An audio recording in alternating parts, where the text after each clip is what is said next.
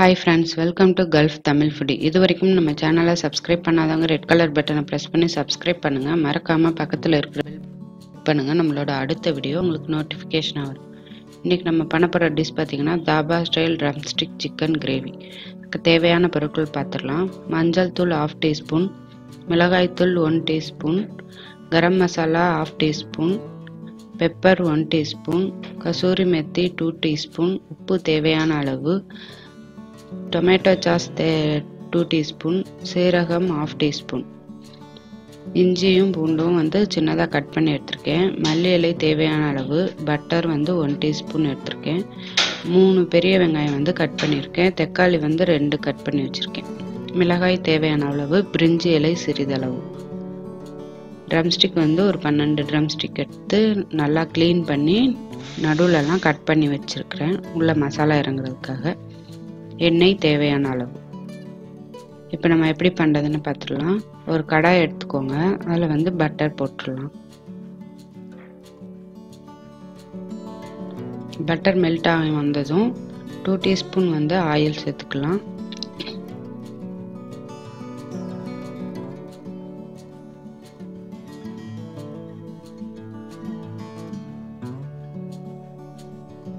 இப்போ நம்ம எடுத்து வச்சுருக்கோம் இல்லையா ஜிஞ்சர், பொடிசா கட் பண்ணி வச்சிருக்கலாம், அதை ஆட் பண்ணிக்கலாம். ஜிஞ்சர் கார்லிக்கும்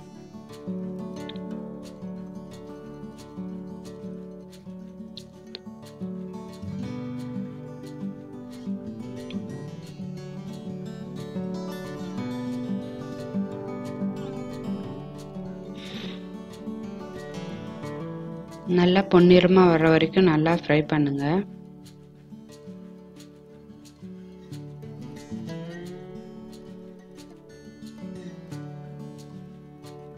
இப்போ எடுத்து வச்சுக்கிற சீரகம் ஆட் பண்ணிடலாம்.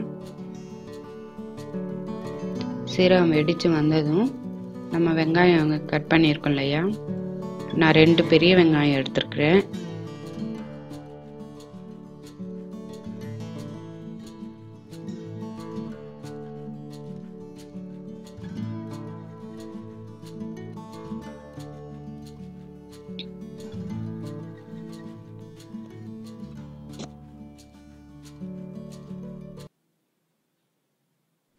லைட்டா உப்பு சேர்த்துக்கோங்க. ஏன்னா வெங்காயம் வதங்குறதுக்கு லைட்டா உப்பு சேர்த்துக்கோங்க.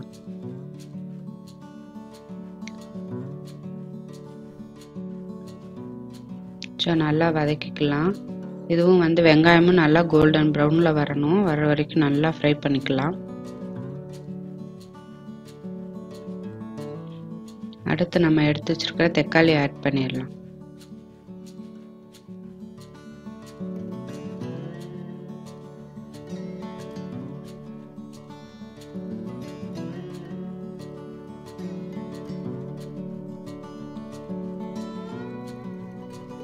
தக்காளி பார்த்தீங்கன்னா வதங்குறதுக்கு லைட்டாக உப்பு சேர்த்துட்டு மூடி வச்சுட்டு வதக்கினீங்கன்னா வேகமாகவே குக் ஆகும்.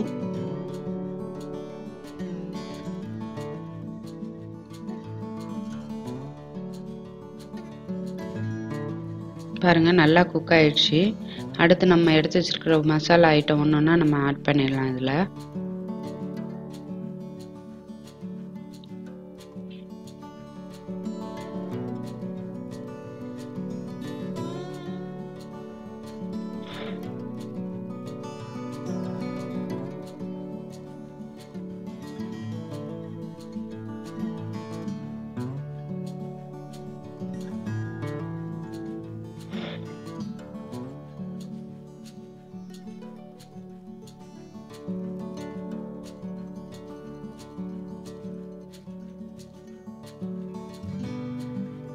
கசூரி மெத்தி ஏன் ஃபர்ஸ்டே போடுறேன்னா அந்த ஸ்மெல் ஃப்ளேவர் ஃபர்ஸ்டே உள்ள நல்லா இறங்கிரும். அதனால தான் நான் ஃபர்ஸ்டே ஆட் பண்ணுறேன். கொஞ்சம் நிறைய ஆட் பண்ணுங்க இந்த ட்ரம்ஸ்டிக் சிக்கனுக்கு. உங்களுக்கு நான் 2 டேபிள் ஸ்பூன் ஆட் பண்ணியிருக்கேன். உங்களுக்கு எவ்வளோ தேவையோ அவ்வளோ ஆட் பண்ணியிருக்கோங்க. நல்லா பாருங்கள் அந்த மசாலா வடை போனதுக்கப்புறம் நம்ம எடுத்து வச்சிருக்கிற பிரிஞ்சி இலை இருக்குல்லையா, அதை ஆட் பண்ணிடுறோம். கொஞ்சம் அந்த மசாலா வடை போகிற வரைக்கும் நல்லா வதக்கிக்கலாம். வதக்கிட்டு பிரிஞ்சில் ஆட் பண்ணிட்டு நம்ம எடுத்து வச்சிருக்கிற ட்ரம்ஸ்டிக் சிக்கனை அதில் உள்ள ஆட் பண்ணிடலாம். அது பார்த்தீங்கன்னா மஞ்சள் போட்டு நல்லா வாஷ் பண்ணி வச்சிருக்கிறேன். நடுவில் வந்து நல்லா கட் பண்ணி வச்சுருக்கிறேன் 3 சைடுமே. அப்போ தான் வந்து நல்லா வேகமாகவும் குக்காகும், மசாலாவும் அந்த ட்ரம்ஸ்டிக்குள்ளே வந்து இறங்கும். ட்ரம்ஸ்டிக் சிக்கன்னா குழந்தைங்களுக்கு ரொம்ப பிடிக்கும். இந்த மாதிரி ஒரு டிஃப்ரெண்ட்டாக செஞ்சு கொடுங்க, கிரேவியாக நல்லா டேஸ்ட்டாக இருக்கும். காரம் வந்து குழந்தைங்களுக்கு போடும்போது அதுக்கு பார்த்து நீங்கள் அதுக்கேற்ற மாதிரி நீங்கள் போட்டுக்கோங்க.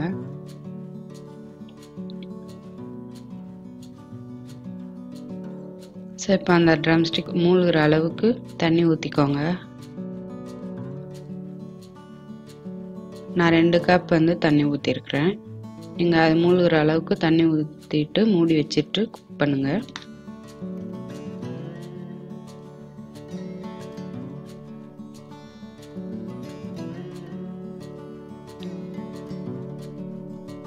ரொம்பவும் தண்ணி ஊற்ற வேணாம், குழம்பு மாதிரி ஆகிடும். நல்லா மூடி வச்சுட்டு குக் பண்ணிங்க.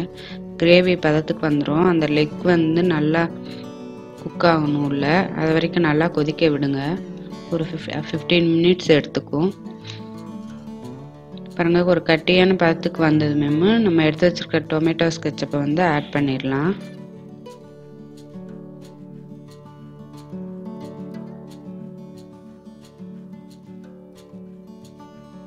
டொமேட்டோ கெச்சப் எதுக்கு ஆட் பண்ணுறேன்னா, காரம் இருந்தாலுமே அது வந்து காரத்தை எடுத்துரும். ப்ளஸ் நமக்கு வந்து ரெஸ்டாரண்ட் ஸ்டைலில் வந்து வேணும்னா அந்த கெச்சப் நம்ம ஆட் பண்ணுறோம். கடைசியாக மல்லி இலை தூவி ஆட் பண்ணி இறக்கிட வேண்டியதான். அவ்வளோதான், dhaba style drumstick chicken gravy ready ஆயிடுச்சு. இது சப்பாத்தி, புரோட்டா, நான் எல்லாத்துக்கும் வச்சு சாப்பிட்டா நல்லாயிருக்கும். இதை கண்டிப்பாக வீட்டில் ட்ரை பண்ணி பார்த்துட்டு உங்கள் சஜஷனை சொல்லுங்கள் ஃப்ரெண்ட்ஸ்.